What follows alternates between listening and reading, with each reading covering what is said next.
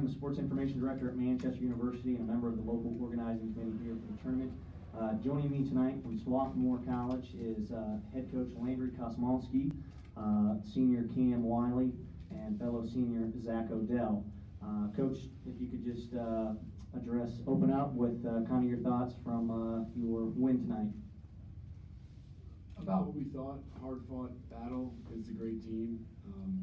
Marcus Carter, fifth-year senior, we played against him 2 years ago. Obviously a great player, well coached because John is excellent. So we knew it was going to be about what it was. And I think we were fortunate to have some momentum because we were attacking offensively and also, defensively. You see when they shot 32%, so that's what we've done most of the year, just really guarded people. I think with high IQ and good toughness and good team of five mentality, and that was what carried us through some of the lulls offensively. Media will start with questions first for the student athletes, and then we'll follow up with questions for Coach. Yeah, either of you guys, how difficult was it in the second half when they were throwing so many different defenses at you? What did you have to do to adjust to that? Just attack. Yeah, I think we do a nice job of preparing all year long to go against anything we see, and I think that showed tonight. I mean, I didn't really notice changing defenses too much. I think they were just playing tough, man to man, just blowing up our stuff, and we just kept going, sticking with it, and just keep fighting. Zach, you were kind of really able to just kind of have your way down there at the low post with whoever was guarding you. What was kind of working for you today? What why weren't they kind of able to stop people? I guess my teammates right here they keep throwing the ball into me, and they're such great shooters on the outside that it's tough to double. And if they do double, I think Nate and I do a nice job of finding them, or at least trying to. And so just being able to go one-on-one in the post, me and Nate are going against each other every day. We got other bigs that are tough to guard, are tough to go by that you don't necessarily see playing games, and just going against those guys all year long really helps develop one-on-one skills. I think that showed today.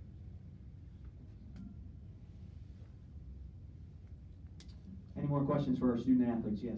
I mean, you guys are playing for the school's first national championship in basketball. How does this feel for you guys? It feels good. Feels great. I was a little emotional after the win.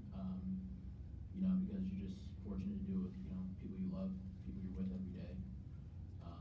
There's nothing better than experiencing that. With people you call brothers. So it's just a really great feeling. The support we're getting from the community, the college, former athletes, and the families it's really nurturing. And we're just trying to enjoy the experience. We've got one more game, so just excited for the opportunity, really. Zach, would you want to add to that? I don't know if I can. I think Cam summed it up very nicely. We're just very excited. Gonna try and recover right now, rest, and lock back in for tomorrow. I was just going to ask to follow up. I saw a number of your former teammates in the stands, even looked like Zach was in from Ireland. What does it mean to have that kind of support? It's funny you say that. So I found out that they were going to be here, but I wasn't allowed to tell the rest of the teams. They wanted to make it a surprise, but those are just the type of guys they are. Their family. So it was great to have them support us, all the way from Ireland, like Zach. It shows how much he cares, really. So we'll get a chance to talk to them after the game, but it's just they're really supportive. Really. Yeah, I think they just work just as hard as anybody else on the team right now to get us here, to get us where we are today as a program, and for them to be able to make it out and surprise us is amazing. How did you guys, they kind of made their run there at the end there, a little bit, a couple threes. What did you guys say, or what did you say kind of to the team, especially when you were taking some of those free throws, to kind of keep calm and be able to pull through that final minute and a half? Stay together, tighten the fists. Team basketball's a game of runs, so Chris Newport's a great team, but you just got to stay with it. We just try to string some stops together. At the foul line, we're just gonna go into the next play. We're gonna make these 2 free throws, and we're gonna get another stop. So that was kind of the message when they were scoring like that. Marcus Carter's obviously a really good player, and everyone was kind of on him at some point. It seemed like he did have a game high, but he was 6'8" on the field. What were you guys doing defensively, kind of alter some of the shots? Trying to make it disruptive. He's a great player. Just trying to contain the penetration and try to make him finish over length, really. But he's the type of player he is. just trying to have a team of 5, send them to the house, just to test shots. Yeah, with a player like that, you just gotta make it as hard as possible. Like he's gonna score, he's gonna make some tough shots, and he's gonna try and make every shot as hard as he can. All right, now we'll open up questions for Coach.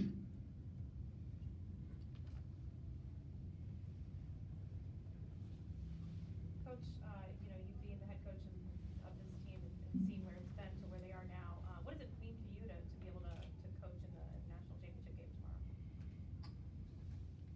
Well, I think, we talk a lot about these 2-game tournaments we've had the last 4 weekends, and I think we're just, trying to go 2 days in a row and win 2 games, and, I think the ramifications of what it will be, we'll wait till the game's over, really. We're just gonna, a lot of people have been texting this week, hey, enjoy it, and really it's just, we enjoy prepping and getting ready. Our assistant coaches do a great job, these guys do a great job focusing, and it's what we do every time, and there's a lot of fulfillment in doing it the right way. So that's what we're going to do for tomorrow. We're not going to treat it any differently. And just to add to that, something I left out in the opening statement is I think the difference you saw today, and we talked about it yesterday, is our team spirit's really strong. We got a tight group. So whether it's Christopher Newport or Nichols or Randolph Bacon or whoever we play tomorrow, we want to make sure we're being who we are. So the game and what it means doesn't have a lot of effect on us because we just want to treat it like a normal game. It's worked for us so far this year. Andrew, would you talk about the sacrifice on this team? I think especially tonight with Ingram, maybe this year not having as big a part in the offense as he did last year, but an incredible defensive performance tonight with the charges and the big rebound at the end.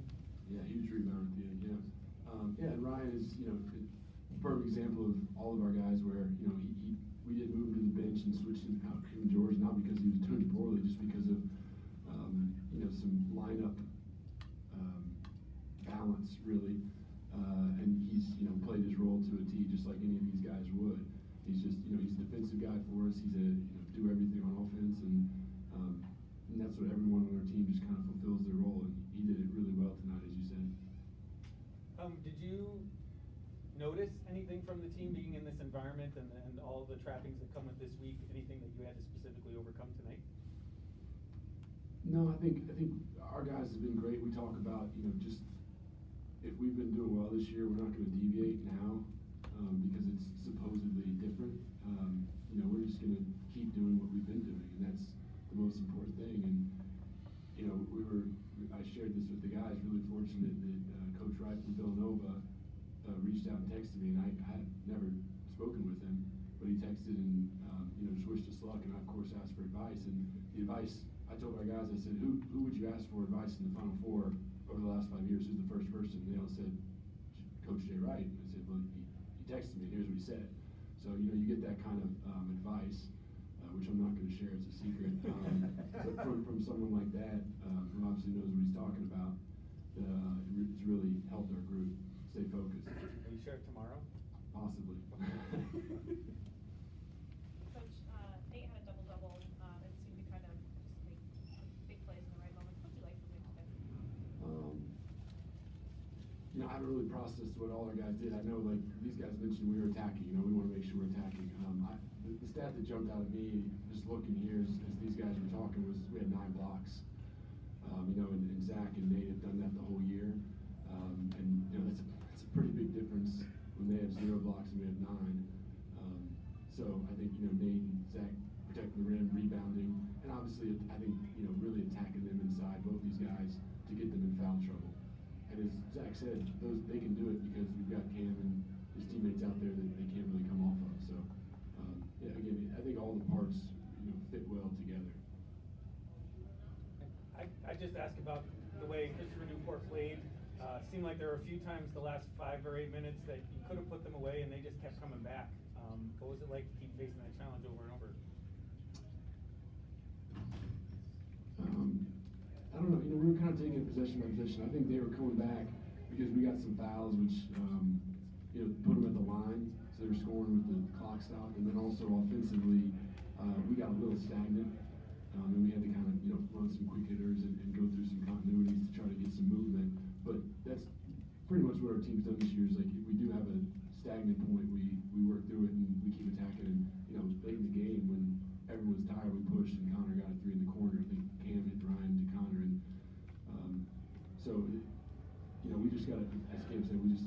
attack, and we don't really worry. And I know this sounds crazy. We try not to look at the scoreboard, and tonight I actually couldn't. I couldn't find the damn thing. It was, the first 10 minutes of the game. Well, it was up there, and then there's one across, but there's like 73 numbers on there, and so as we say, don't watch the scoreboard. We literally were not able to tonight.